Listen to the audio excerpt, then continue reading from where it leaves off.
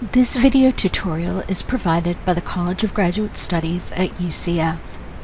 In this video, I will review requirements for the table of contents and demonstrate how to create and update the table of contents. The table of contents heading must be centered without any punctuation at the top margin. Headings and subheadings listed in the table of contents must be worded exactly as they appear in the manuscript, and all page numbers must correspond exactly with those in the manuscript. Entries should appear in the same font style as the body text, with no bold or italicized text.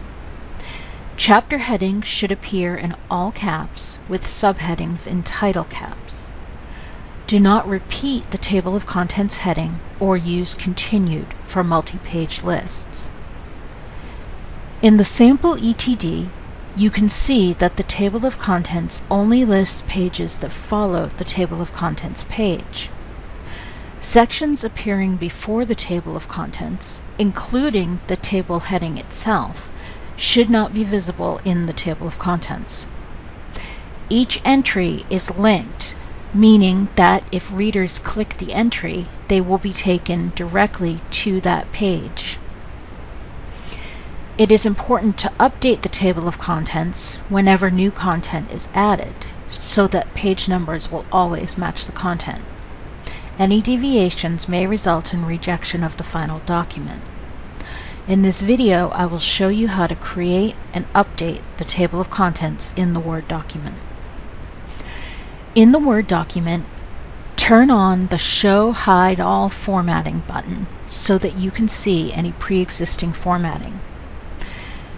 The table of contents heading should already have the pre-content style applied, as shown in the tutorial for headings with pre-content style. Press Enter after the heading to create a hard return. Now go to the References tab of the ribbon and select Table of Contents. From the drop-down menu, select Custom Table of Contents. This will open a new window where you are able to control what appears in the table of contents. To ensure that the table of contents only displays headings with the Heading 1 style applied, choose Options. This menu lists all heading styles used in the document. It shows the Heading 1 style marked with the number 1, Heading 2 with the number 2, and so on. This indicates their hierarchical level in the table of contents.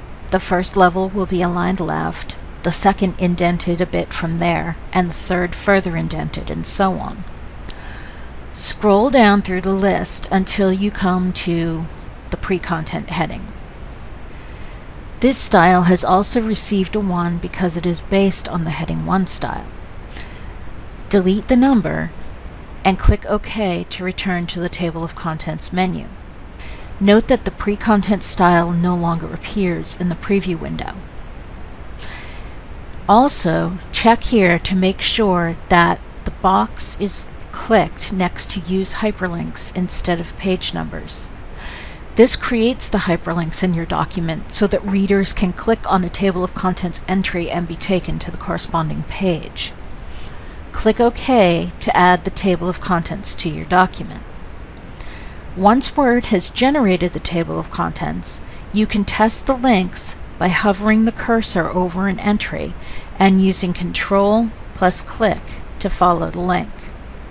If you add or remove content and page numbers have changed, you will need to update the table of contents. There are two ways to do this. You can right-click on the table of contents to open an editing menu and select Update Field.